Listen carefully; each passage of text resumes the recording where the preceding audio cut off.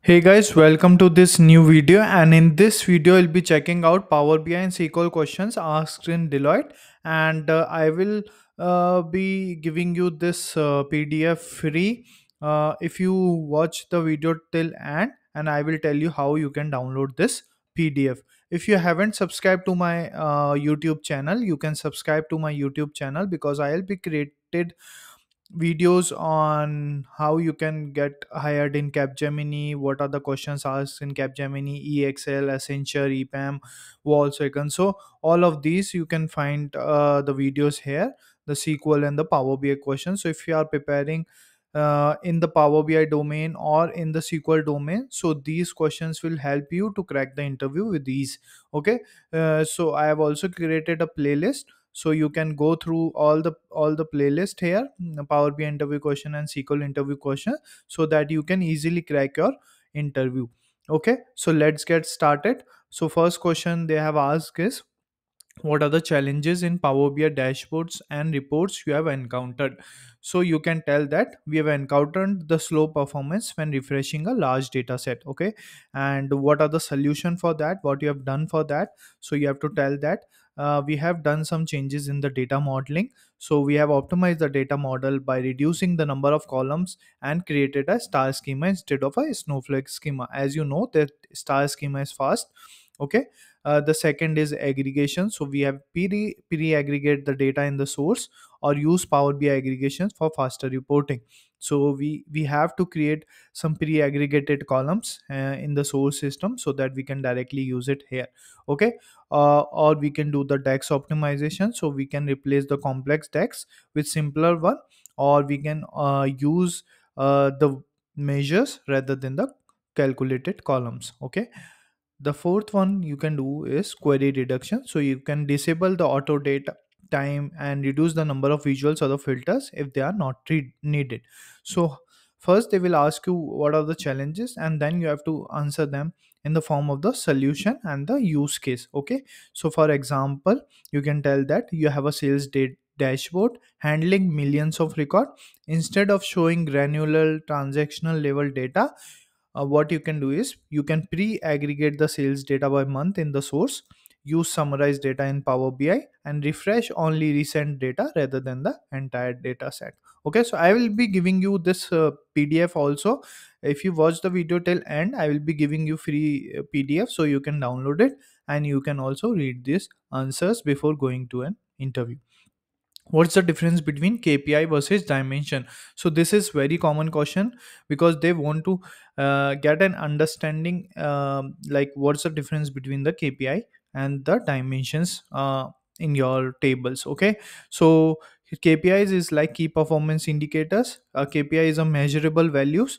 Okay, and that indicate how well an objective is being achieved. Example include revenue, profit margin, or customer rate. Okay, whereas the dimension is like we are providing a context for analyzing the KPIs. Okay, so it's like a qualitative data, this one is quantitative data, such as time, region, product category, and customer segment comes into dimension. So when we say example of a sales dashboard, what will be the KPIs can be a total sales, year over year growth. All these are KPIs you can show in the dashboard, whereas dimension are regions and time. Okay, the third question they have asked is very frequently asked questions, SQL query to find the third highest salary. Okay, so we will select the salary from select e salary comma, we will use the row number here. So row number, as you all know, is a Windows function, and you will get the ranking in the descending over if you use this one. Okay, so row number over order by e salary descending as rank, and from employees as rank salary, and then we will use a rank equal to 3 to find the third highest salary. So we use the row number to rank salaries in descending order, then select the row where the rank is 3. The fourth question is like SQL procedure to select employee IDs where salary is less than 50,000. So they have asked to write the procedure.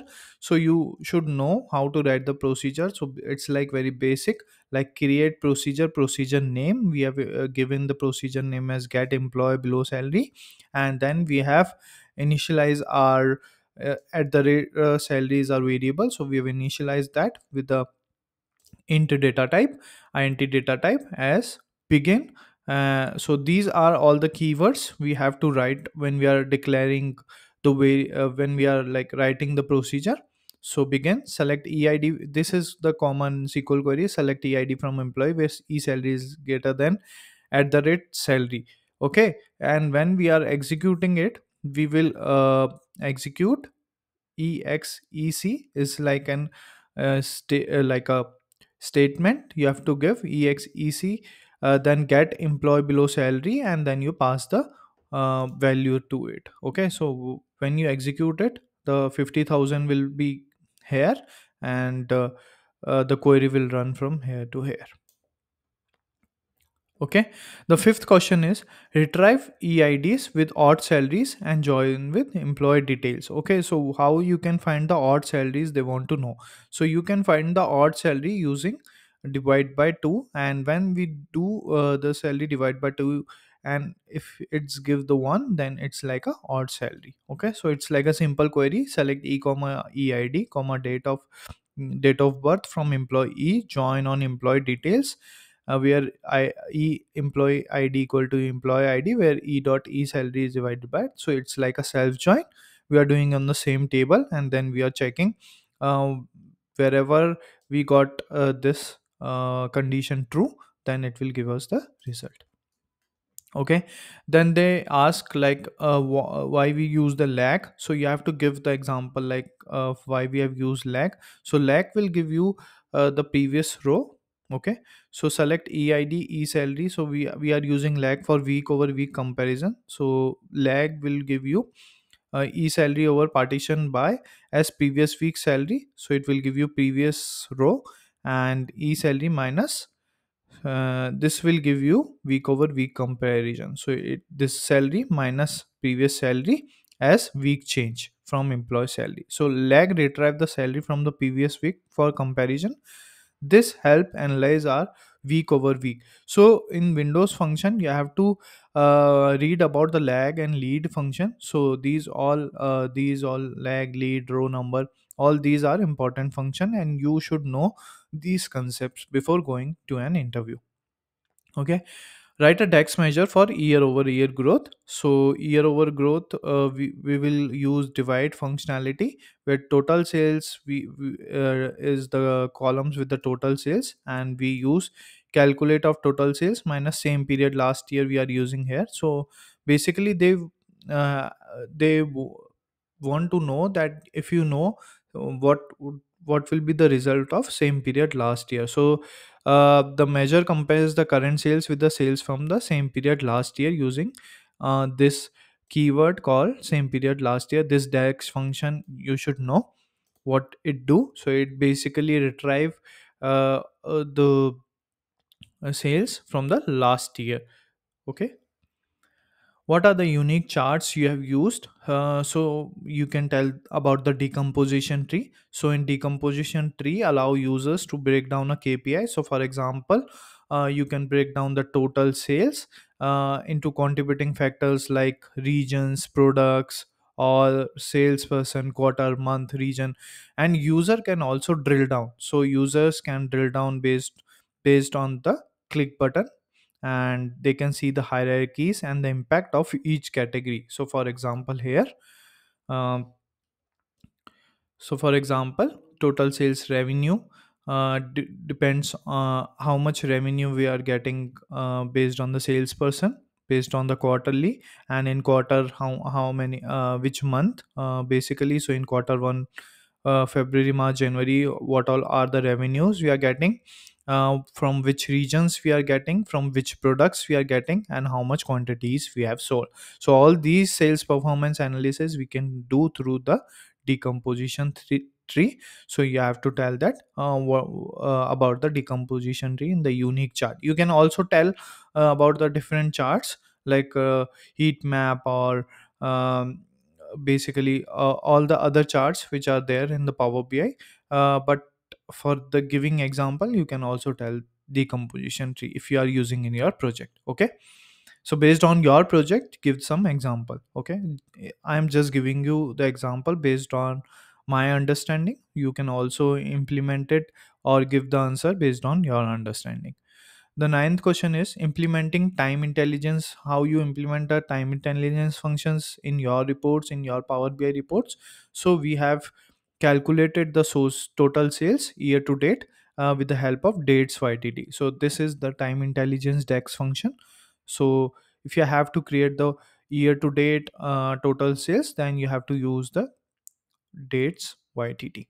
Okay, what's the difference between a database and a data mart? Okay, so what is a database? So database purpose is like it will store the raw transactional data used for day to day operation. Okay, the structure of database is highly normalized to reduce redundancy. So basically it's like many table. Okay, data type can be detailed, real time, or near to real time data such as sales transaction or customer records. Use case is like we use database by applications, for the applications like ERP systems, CRM systems, for operational purposes. Okay, so basically users are operational users like clerks or application users like us. Okay, so all this is like database. Whereas data mart, we store the summarized subject specific data. For analytical and reporting purpose, we have created different data marts for our reporting, and we have stored the summarized and subject specific data. Structure is highly denormalized because we have fewer tables, star schema. Okay, data type is like aggregated data focused on a specific business like sales, marketing, or finance. So for example, if you have a whole organization and you want to divide into different region, like different for different reporting teams, you want to divide it your database. So you will create the data marts like sales, marketing, or finance. Use case is used to generate the reports and dashboard for report decision making, and users are basically a decision maker or a business analyst. Okay, so these are all the components of data mart. And So guys, if you have any question, just drop in the comments below. I will try to answer in the next video. Also, you can follow me on LinkedIn. Also, you can subscribe to my YouTube channel and share this channel so that people can crack their interviews with ease. Okay, and you can download this free interview question PDF on my TopMate. So I will also give you the link of this TopMate in the description of this video. So if you want to follow me on LinkedIn, you can follow me and ask the questions there as well. I have a open profile, so you can directly message me. Okay, so have a good day and keep shining, keep rising, keep chanting, and all the best for your next interview. Thank you guys.